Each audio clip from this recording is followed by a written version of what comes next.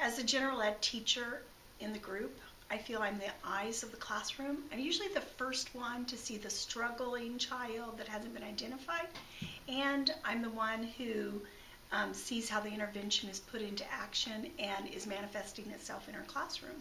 I'm a reading tutor at Seipelt, so I work with students from all grade levels, and my role in the RTI process is to provide support to students who are working at the Tier 2 and Tier 3 levels of instruction.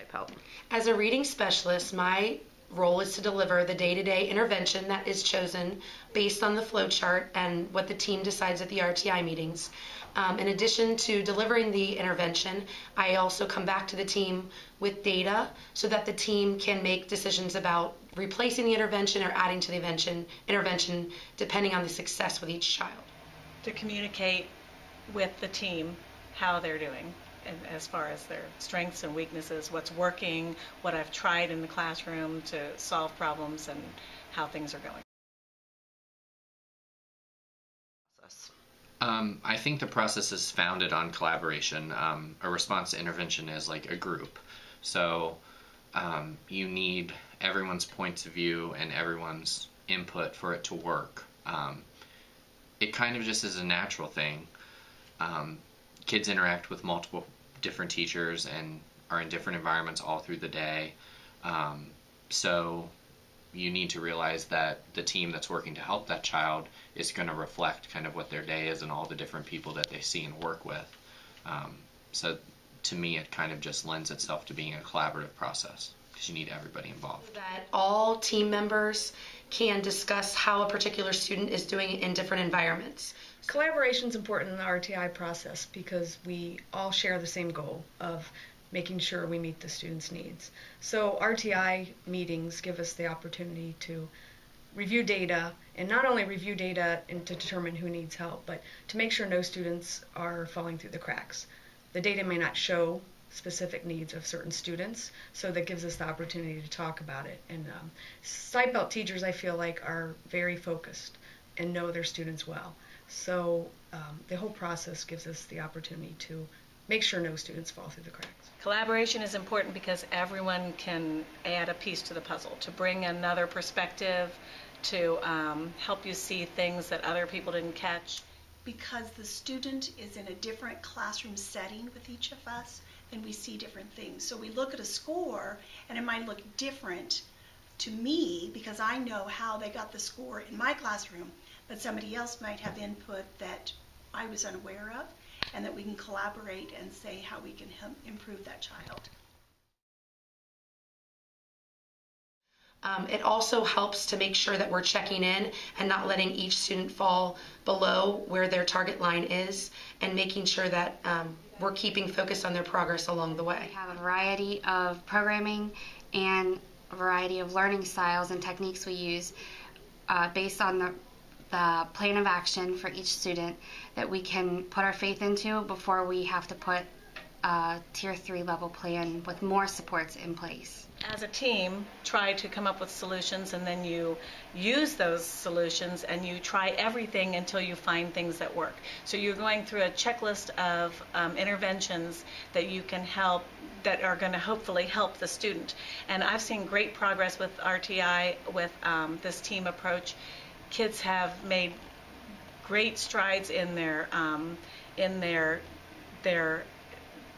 skills or their academic achievement. Plus, that's helped them in behavior. It's sort of, you're looking at the whole child and working with the child as a whole. So the team, the approach really helps the progress of the child overall. I think before the response to intervention system was used, I just felt a little bit helpless in some ways if kids were struggling.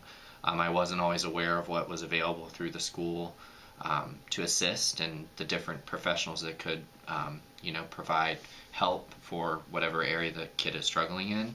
I see the confidence as the child says, hey, I learned that from Miss McHale, and then they go on to explain to the class a concept that we're learning about, and that gives them a lot of power in their own. The process has improved my teacher performance because it has actually put hard, fast data in front of my eyes and allowed me to see exactly what's occurring in my room numerically. Instead of just having a feeling maybe that certain kids were struggling, I actually could see it. And that allowed me to then take action with the group that we were collaborating with to help and to do something about it instead of just having the feeling that there was a problem. It's helped me feel like my time is used more efficiently. It's helped me work with my colleagues more.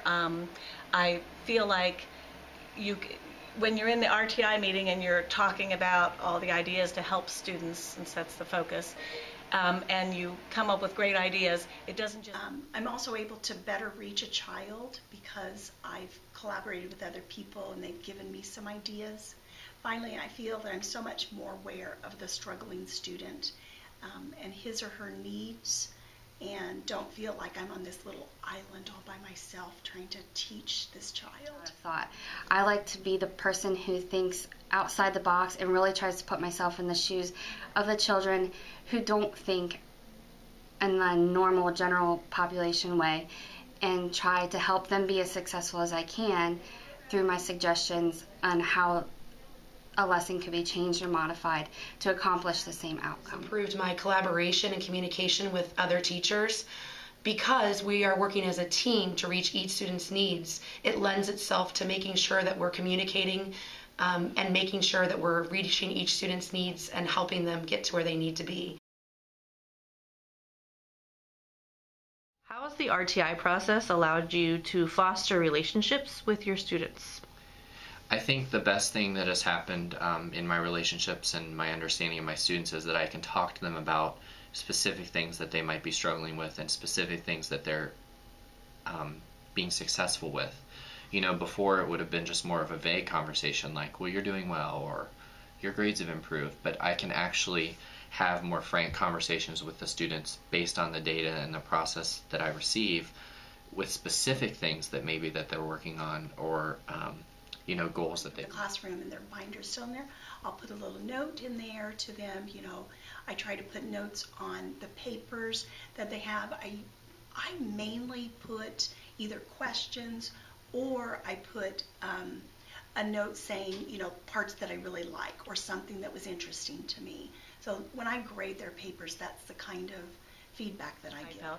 We have SOAR meetings and we do a lot of discussing and modeling and role-playing for behaviors and helping each other and problem-solving with each other and brainstorming ideas that help in our classroom relations, in anything we're studying, so that that collaborative model just extends into almost everything in Seipelt, and it makes us a very nurturing place that is very accepting of others' differences, and we get along well, and it creates a great atmosphere.